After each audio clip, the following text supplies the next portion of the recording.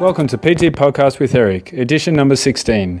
So this week's edition, we're going to be looking at different training environments, and it's now the time of year in spring and we're moving into summer soon, and people are starting to either return to their old training routines and habits or testing some new things. And also those people who for the first time are deciding to make a change in their lives and move into some form of exercise or training program.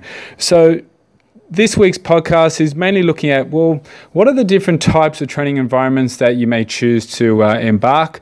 How can you leverage ones that you're currently doing? And how do you move forward in making real change in your lives through an exercise platform? There are a lot of pros and cons, I suppose, to a lot of these different training environments, and it's not a one-size-fits-all. So different training environments will be based on people's, I suppose, cash flow is usually a big one, time, availability, interests, and also physically what they can and cannot do, and where they are in terms of their training age, and if they have injuries and so on. Also, if we've got work and home life commitments, and do we have time or the ability to train on your own independently, or do you need to train in the company of your children or your spouse and so on? So these are the type of things we can, really look into today's podcast.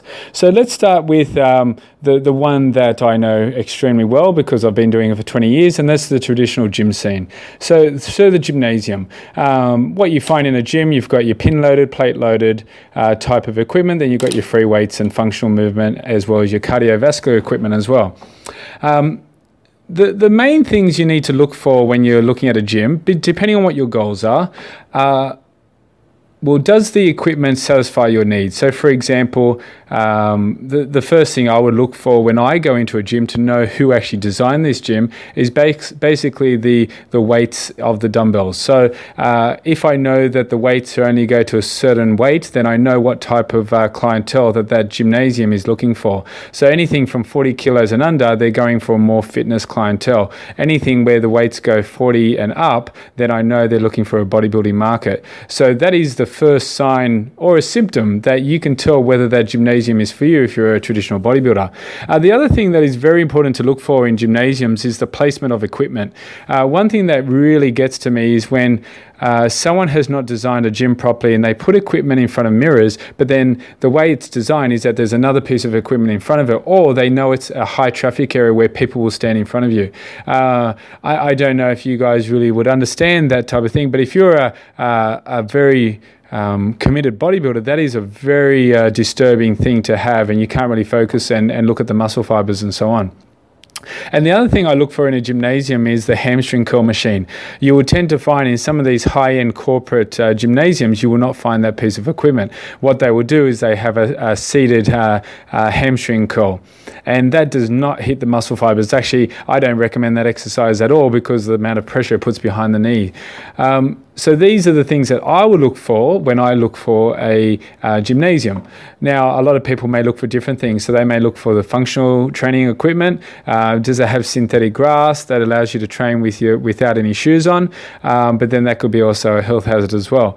Ventilation is a big thing for gymnasiums. So you have to take into account a lot of these 24-hour gyms. Do they have sufficient air conditioning during summer and during winter as well? The other thing to look for is the type of cardiovascular equipment. Now, you hope it's all commercial equipment rather than semi-commercial, and is it robust and is it up to date and so on. Believe it or not, some of the old cardiovascular equipment I believe is the better one, or are the better ones as opposed to some of the new stuff in terms of how quickly you can change the pace or the gradient of your treadmill and so on, especially if you're running. The things I look for in a gymnasium as well is the busiest time period. So when that 4:30, 5:30 session through to 7:30, when it's the peak period of a gymnasium, what does it actually look like? Do you actually have access to the equipment, or do you have to wait? Or is there enough equipment in that space that allows you to move from place to place? These are the things I would look for. The other thing I would look for in a gymnasium are what are the services provided. So do you go there specifically for directed and supervised instruction for the exercises you want to do? So for example, do they have spin classes? Do they have yoga classes? Freestyle classes? And those type of classrooms allow you to feel like you're being directed, but also have some empowerment, and that's in the sense that you want to, take control of what you're doing as well, because you've got an instructor on the floor just looking and supervising you. So that is another way. That's a good transition way of going into a training program. So when you're looking at the type of equipment, so let's say we stick with pin-loaded and plate-loaded equipment. So a novice going into the gym would definitely use pin-loaded equipment. And the way that the gym equipment is generally placed, and it should be placed this way, is it forms a type of circuit between lower limb, upper limb, your torso, and so on. So these are the things that I would look for in a gymnasium. The reason why I recommend that you should start at pin-loaded equipment is basically because your back and your torso is being supported. That's really fundamentally the purpose of this equipment. Then when you start to move into the plate-loaded equipment, it still has that support, but you can have some exercises that allow you to focus on the trunk of your body without being resting or allowing it to rest on some backrest or a breastplate type of support. And then you would move into your free weight equipment. So there is a progression, and I would probably follow that. And then you do a combination of all three, and you can include your functional equipment as well. So when you're looking at free weights, whether it's a barbell, dumbbells, kettlebells, slam balls, these type of things, anything with a resistance really, or a load that you can use, you would do it in a way that you feel confident in using your lumbopelvic region and good posture, head and neck alignment, and so on. That is something that I recommend when you're either training with a friend who can double check your form, or if you do have a trainer that can supervise you, or you've been given or taken through an exercise program, and then you can go mimic it on your own or double check with your trainer every now and again. So these are the things that I highly recommend for a gymnasium. I would even go with the week trial, or you might get a fortnightly trial. I highly recommend that, because then you can get a feel of the culture of the place and sort of the ethos, and does it support what you want to achieve. And there's so many gyms on the market now. There's so much noise on the market. You have a lot of opportunity to sort of decide what you want to do. Gym memberships are something you need to consider as well. There are ombudsmans out there that do take note and really look at the way gym memberships are prescribed these days, and you do have an exit clause, and you have to read the fine print, because it may be 6 months or a 12-month contract to start off with, and so on. But you can negotiate these things as well. So as you can see, I've just rolled out so many different things. Now, it's only because I've been in the industry for 20 years. These things will come very quickly and naturally to me. But for someone just starting out, I would probably listen to this podcast again and just write some of these notes of things that you could ask the staff or look out for when you go doing your trial, and then decide what you want to do. That's for the gymnasium environment. Another training environment that you may consider is boot camps and outdoor fitness training environments. So if you're someone that lives inside an office or is a desk jockey, then the outdoor environment is always an exciting area, because it's green, it's healthy, you get some fresh air and so on.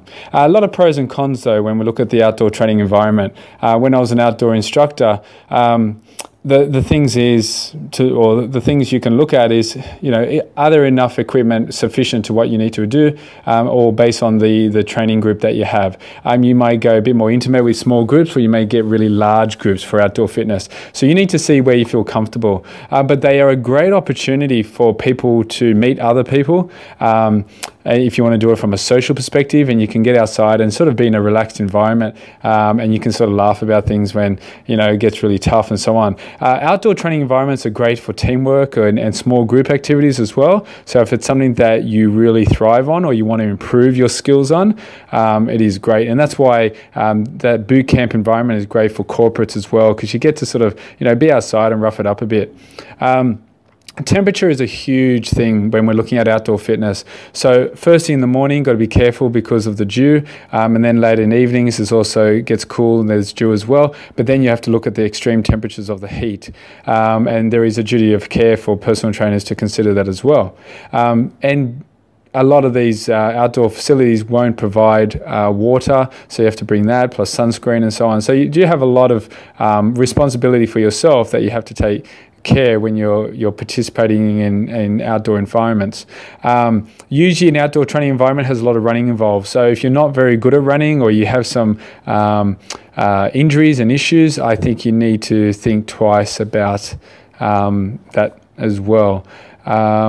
Also, a lot of training environments outdoors don't really use much gym equipment. Okay, they won't take many dumbbells or barbells with them, so it tends to be body weight based exercise, and I think you need to consider that. Okay, but outdoor fitness is great once again for the group training environment. Get some fresh air. Got to consider the pros and cons associated with temperature, because some people love that stuff.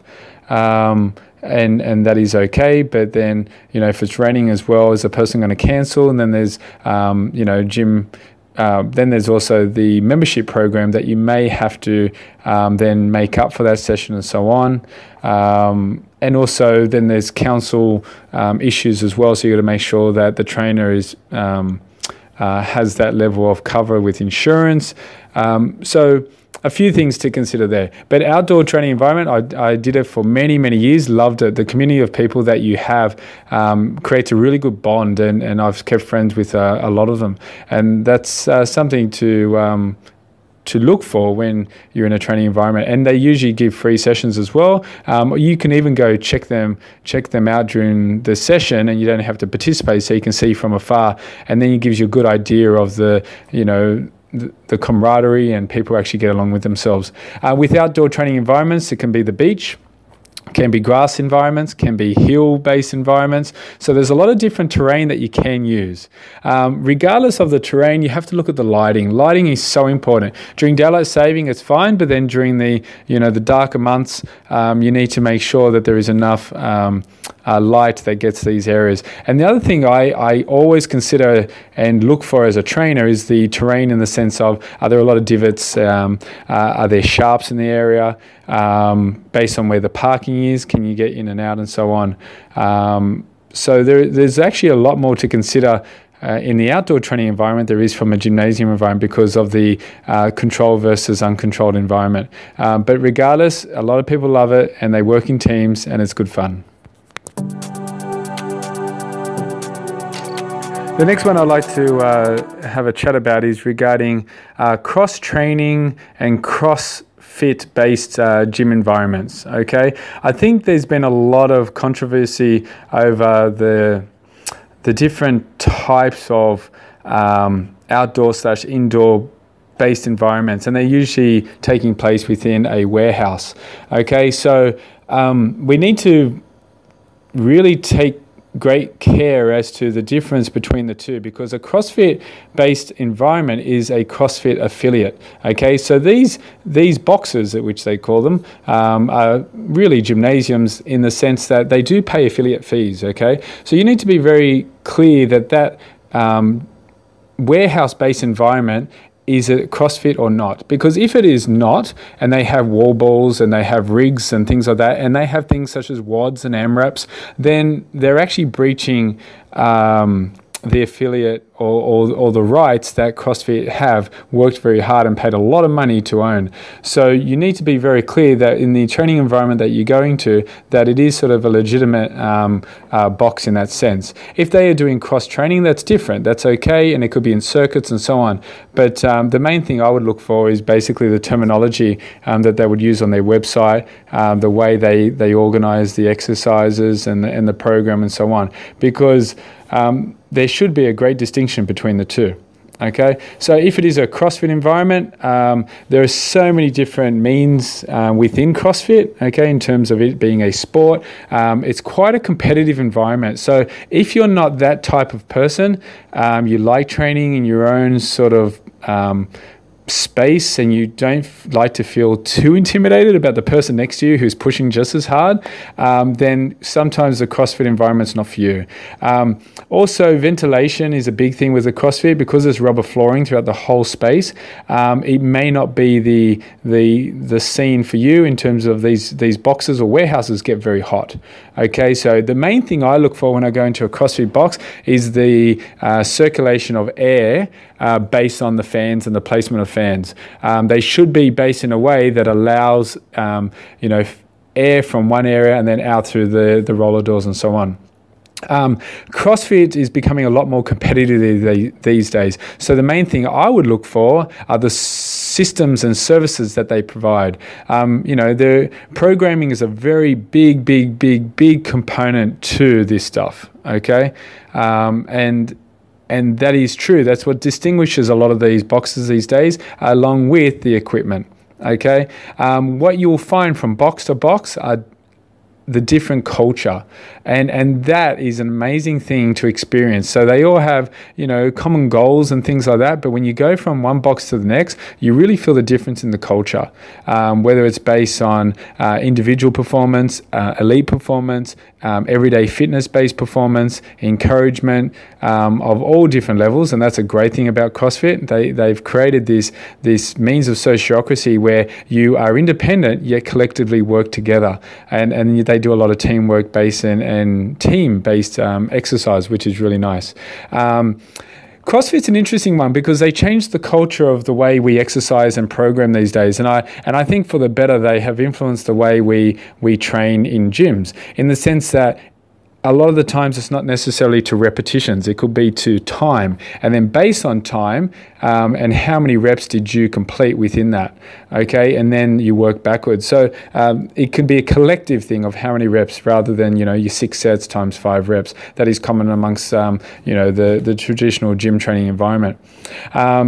A lot of CrossFit is based on fundamentals, so that's one thing I really like, is that they have a system in the sense they have introductory fundamentals, and then they move out to sort of the functional training, and then they move into more strength-based exercise. CrossFit is very good in the sense that it focuses also on mobility and flexibility. You do have a self-responsibility to get in early and do that type of stuff pre and post training, but it is highly encouraged. So therefore, you sort of don't really have a say. You tend to just do it anyway. So CrossFit's great, has lots of pros. The cons are that sometimes you push a little bit harder outside what you're capable of. Sometimes the ratio between trainers to how many participants there are can be quite minimal, and therefore you can sometimes be lost within the system. So you need to be quite an overt person and say, hey, I need help, and so on. I think that's really important. But the thing is, the culture is there that someone sitting next to you or training next to you is more than happy to help you, or a trainer, if you ask them, they are more than happy to help you out. I think these are some of the really cool pros to do with CrossFit. I've seen amazing results. One thing I do recommend, if you are a beginner, you must do fundamentals. You must build that proprioception, that balance and stability, and that trunk before you move into a strength-based program. And then before you move into sort of a power and your agile base exercise. I've seen this way too many times. Too many people getting injured in that sense because they try and fast track it, and their training age is way too young and only at level 1, and they're trying to move into strength and functionality combined, which can be very, very dangerous. So if you are observant to these things, then you can really have fun, and they're really big on the social aspect, which is a really nice push within the fitness industry. And so these are the reasons why I would highlight or promote CrossFit. So that concludes PT Podcast with Eric, edition number 16. We covered a few different training environments that you may start to consider in spring and going into summer in your steps towards transforming your body and achieving the goals that you've always wanted to achieve. There are a lot of pros and cons that you need to consider, pricing models and things like that, which I didn't go into too much detail, but the main thing I try to get across to you is when you walk into these environments, what are the main things you should be looking for, and is it for you? Sometimes training or going with a friend is a great way to trial the environment and see if it does suit you and your friend's needs. And also, once again, looking at your time availability regarding family and work time and work demands, and whether you want something to push you and challenge you as opposed to something to slow you down and refocus. I think regardless of what you choose to do, there are levels from fundamentals through to more advanced, and you must be very conscious of these things and be considerate to your training age and where you are. If it's a transfer of skills to another training program, that's good because you can fast track that. But if you're a novice to the training environment, that you need to start at fundamentals and then work your way up from there. No matter where you choose to go, these are the most important things to prevent injury and also to enjoy yourself and have a good time.